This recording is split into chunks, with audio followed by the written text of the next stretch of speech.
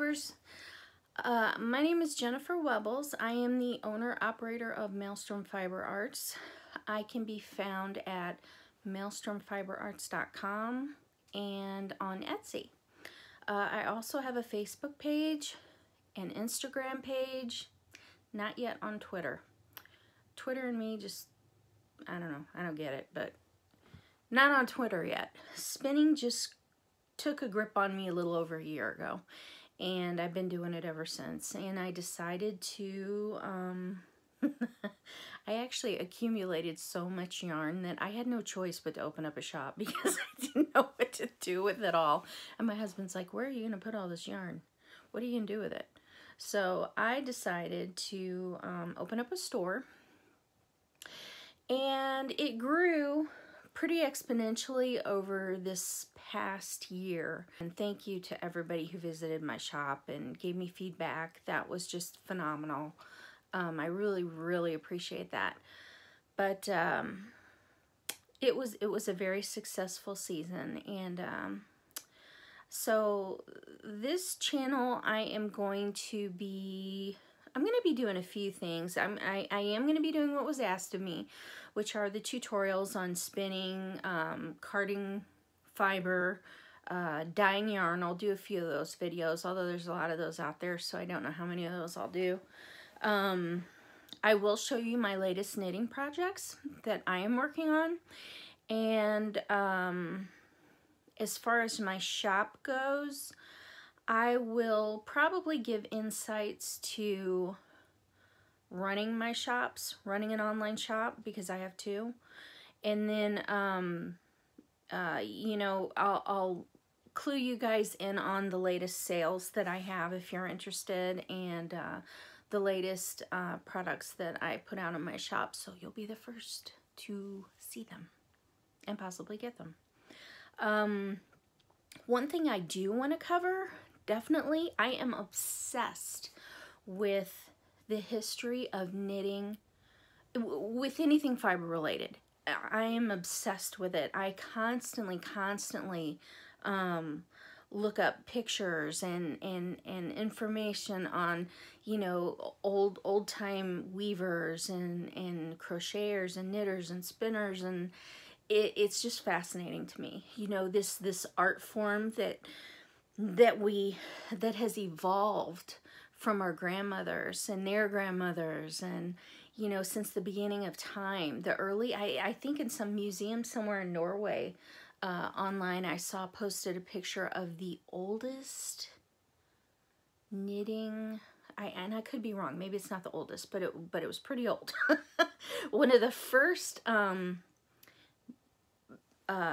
knit projects ever recovered from history, and they did what was called nail binding, which was just with one needle, but it wasn't like crochet. It was a little different. I haven't really explored nail binding yet, but anyway, it was fascinating, and maybe I'll post a link to that or a clip to, so that you guys can check that out. But I will be doing history, history reports, probably just a little snippet per video, and I will show you the latest wheels that I have.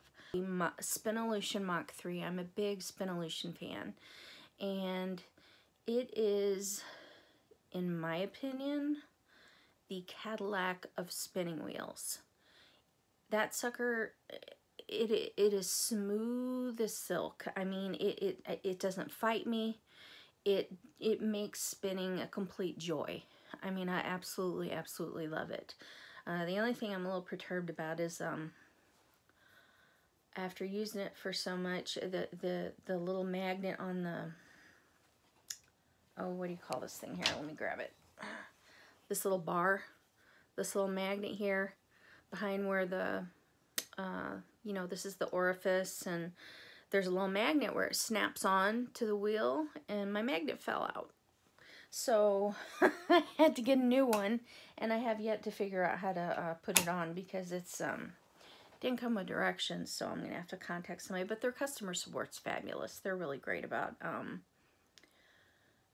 helping you if you have a problem like that. So I highly recommend them. I do not I'm not affiliated with them at all. I just really, really love their wheels.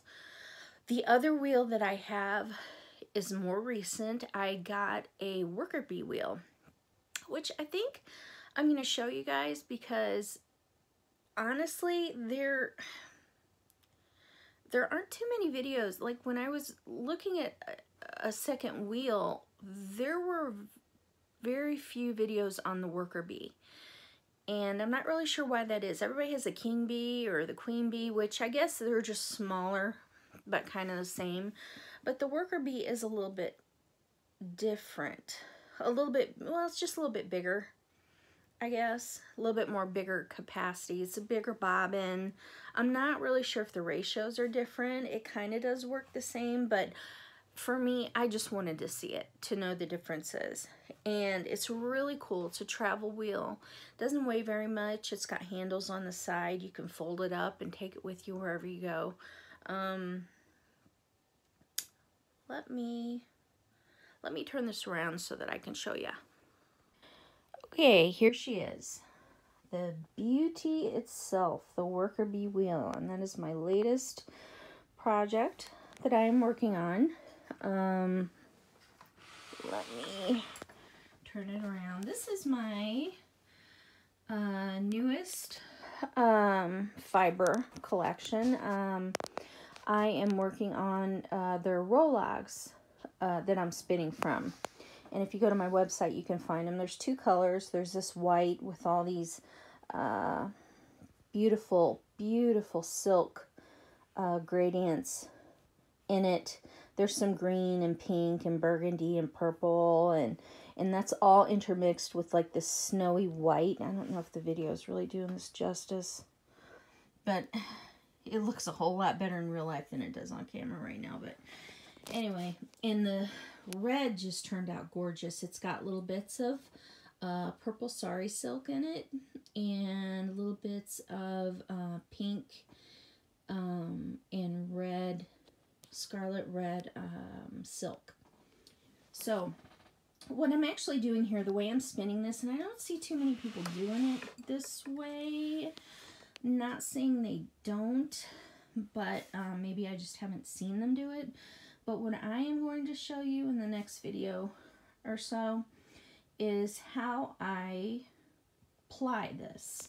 Because what I did was I spun all the red that I had, and then I just connected and started spinning with the white. And what I'm going to do is, when I'm finished, this bobbin will be full. And then I will cake it up and take both ends and spin it back on itself, so that the two colors are twisted together. So I don't know if that makes sense, but it should make sense once I show you, hopefully. And here's my messy studio. Very messy. I make use of wall space. Here's my TV where I watch Netflix while I work. There is more tools. There's my Mad Batter drum carter. That big bad boy. I love it. I absolutely love it. Not affiliated with them either. Just love it. I'm not a hand crank kind of a girl. I know God bless them, the ones that have it, but I'm old and I can't see myself, you know, in a production business hand cranking fiber. No. That is not me. So I went for the big bad boy. I was lucky enough to have the money at the time, and I splurged on it, and I absolutely love it. So I will show you how I card on that as well in the future. And that's my Mach 3 hiding over there with my other project that I'm working on. And I am drowning in fiber, but it's a wonderful problem to have. Okay, so this is my wheel. As you can see, let's see here. It's a bit different because from other traditional wheels.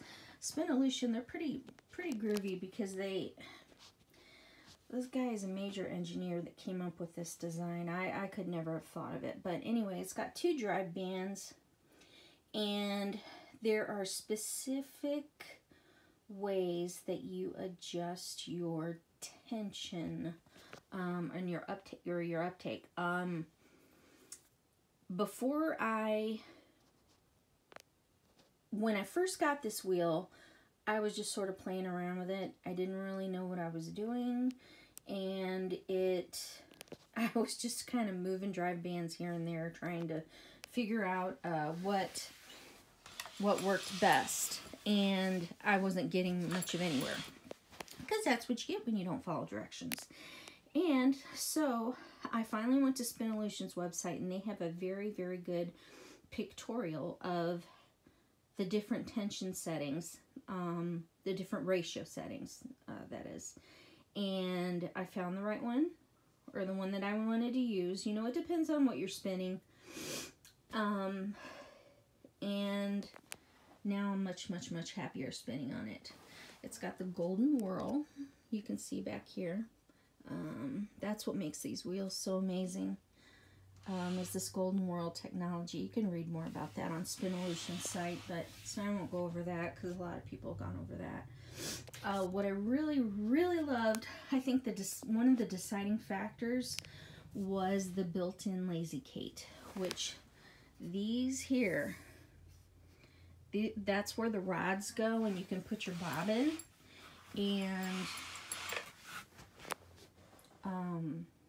you know, that way I don't want anything on the floor, anything separate, you know, by my feet or anything like that. I just love the fact that it's all built in and ready to go, and I don't have to buy anything extra. It's just there. So, that is all I have to say about that. Okay, there is a couple things that I do want to update on as far as my shop goes. I am down to 1 skein each of the yarns that sold like crazy this past holiday. So I will show you offhand what is there and what is new. So it is first come, first serve. Once they're gone, because I'm not making any more till next year. Unless, you know, somebody absolutely has to have it, then I'm a nice person, so I'll probably make it.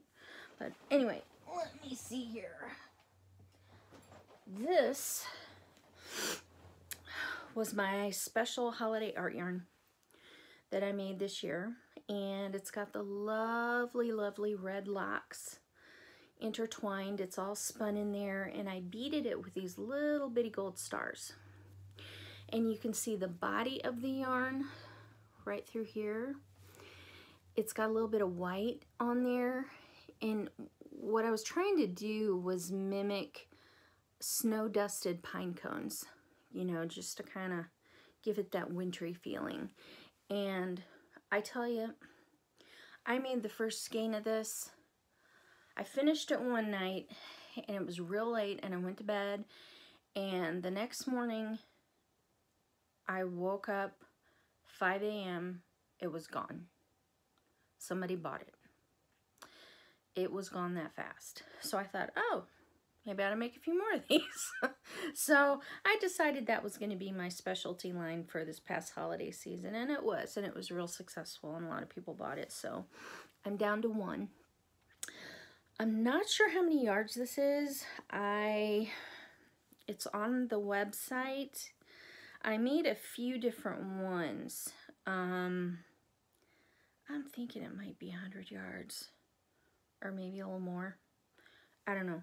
But you can find it on the website, maelstromfiberarts.com, or you can find me on Etsy at Maelstrom Fiber Arts. And it should be listed there under Art Yarns. On both sites, it's listed under Art Yarns. Also, under Art Yarns, I have leftover from fall, this beautiful, beautiful, there's 2 different colorways. One of them is a more golden color, which is this one. It is for fall, meant for weaving, or yeah, you can, you know, I mean, it's super soft. I made this with these skeins were made with baby llama, which, if any of you have had the pleasure of working with it, it is gorgeous fiber. It's super soft. and it's got some merino in there, and then of course the mohair and the locks and the little bitty bits of Angelina for sparkle. I think I even put some faux cashmere in there to make it extra soft, but it's gorgeous. It's got the same little stars on it that I just loved, so I used those this year on all my art yarns. And the locks are different, and this, you know, the body of the yarn, I kind of was going for like an Indian corn kind of a look. I don't know, that's just kind of what it reminded me of and what I tried to get from it. So this is the last one of this. So the last bit of art yarn I have is this one. Bit more colorful, and this one's fall leaves, and this is the last one of this, and it's got all the different colors of the leaves. Like if you ever take a drive in the fall and you're just looking at colors when the leaves turn, that's what this is meant to represent. So this one sold pretty good too. Down to the last one. Again, I apologize, I'm not sure about the yardage because I made a couple of different ones and I'm not sure which one this is, so I don't want to tell you the wrong thing. I do have a new art yarn I just made that I am so proud of. I really, really love it. It's called Shield Maiden, and it's super, super gorgeous. Super gorgeous. It is got all these purple and gold and burgundy and brown and pink, and I mean, it's just, the colors mesh together, little bits of red. The colors mesh together so well, and it's so gorgeous. It's made of llama, silk, superfine merino, and faux cashmere. It's got a little bit of Falkland wool in there that I threw in just because I wanted that particular color. And then, of course, can't go wrong with Angelina, so I put some Angelina in there too. But anyway, I got one of these so far. Probably will be making more. Haven't decided yet. I'm just going to kind of see how the reception is for this because I just put this up. So the other one, I'm working with Angora lately. So the other product in my shop is the Angora, the gorgeous, gorgeous Angora skein. This is called Silky Twist. It's about 140 yards. It's 50% Angora, pure straight Angora yarn, and 50%, no, it's not 50%, it's 50% Angora, and it's about 20% silk and 30% merino.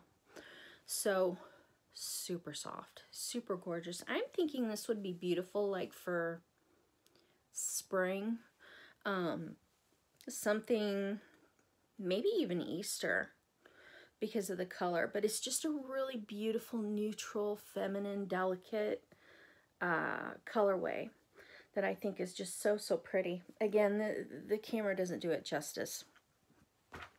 So that's what's new in the shop. I do have some new accessories. I have the ever so popular row counter rings. You name it, I got it. So check it out.